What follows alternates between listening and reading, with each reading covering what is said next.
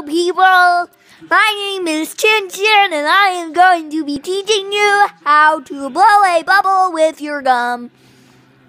It is harder for us chinny people because we do not have the type of coordination that you do. But I can do it because I am very special.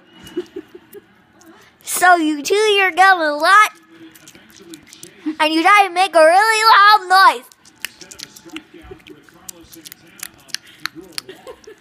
And then you flatten it out. It takes a while. Okay, flattening.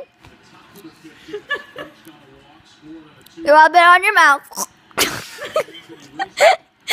You try to don't choke on it.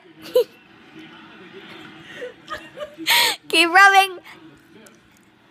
Okay, now that it's completely flat. Sorry. Now you are going to push your tongue into it between your teeth. And then blow it out.